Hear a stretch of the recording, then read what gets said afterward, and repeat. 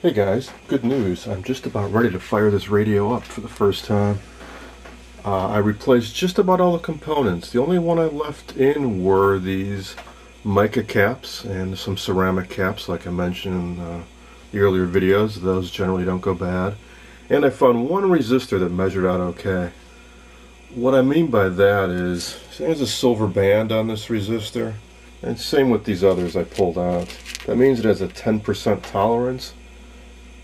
So if the value measured with an ohm meter is within plus or minus 10% of the stated value, it's okay to leave it in. These resistors are made of a carbon composition, which tend to go up in value with age just due to the nature of the material used.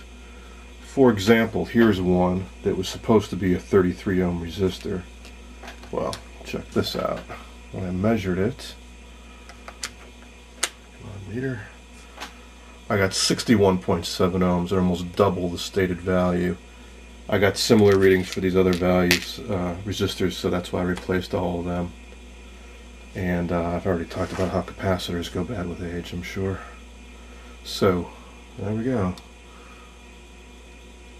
All need redressed. Oh, and I'd mentioned about using heat shrink tubing insulation on this area here. Well, you can see I put on some of that black heat shrink tubing on the component leads to protect it from shorting out. There's one other thing I want to talk about before moving on, and that's safety and the way they built these radios. Here's another radio from about the same era. You've probably all seen this before, the UL label, short for Underwriter Laboratories. These are the guys that test appliances for safety. To make sure there's no shock potential, that they can stand up to normal use, nothing will break, nothing will fall off, nothing will hurt you.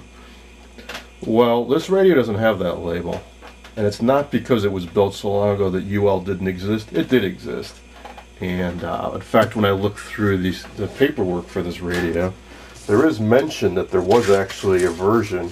This is a 5R11. There was a 5R11-UL, which did have some extra safety features. That's this dashed in stuff here, which I don't have on this radio. If you notice here, there's two different symbols.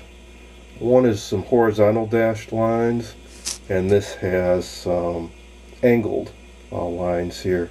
Well, those are two different symbols for ground. Like they say here, common ground and chassis ground. Now, if you wanted a UL listing, like this Philco radio has, which is a similar type, similar to an All-American 5 series wired set, you would keep the metal chassis and the ground, which is going directly to the AC plug, separated. In this case, they didn't. I'll show you that here. So here's the old AC plug, unpolarized, meaning you can plug this in either way, so you have no idea which of these two lines is hot and which is neutral. Come into the radio, one goes directly to the rectifier tube, which is this top path here. The other side goes to the power switch, and the other end of the switch goes to this point, which is directly to ground, meaning when you throw this switch and turn the radio on, this entire metal piece here is connected to one end of this plug. Depending on how you plug this in, it could be neutral, it could be the hot or the black lead. And that's why this doesn't get a UL rating. It's a very dangerous thing to do.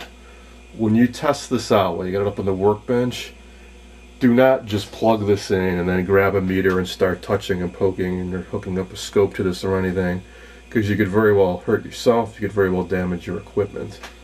What you need to use is an isolation transformer, like this RCA ISO tap. And even then you got to be careful, like with one like this, because up the top it says direct and isolated. Only the left hand side are isolated, the right hand isn't. What I mean by isolated, there's a big 1-to-1 transformer in here. You plug into the wall and you get about 120 volts in, 120 volts out, but this big transformer in here acts as, well, it's isolating the AC line from the radio. which in effect makes it act like this radio from the 30s when they commonly did use transformers, which would isolate the AC line from the chassis. Why did they dispense with using transformers in these radios? Well, this is pre-war, and this is post-war. Post-war, there was a boom. There was a lot of pent-up demand for new appliances. They had to crank these out. They wanted to lower the cost. So this is mass production here. They wanted to get the cost down, lower the weight, and so on. There's nothing wrong with it. I mean, electrically, it's sound. They do work. You just have to be a little careful with that. Oh, and if you have a variac normally is not an isolation transformer. And then in particular, this one is not.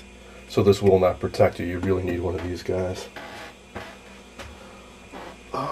Okay, I guess the next thing to do then is I'll pop the tubes back in, hook this up to my isolation transformer, and I'm actually going to hook it up to my variac in series, and when I resume the video I'll show you why.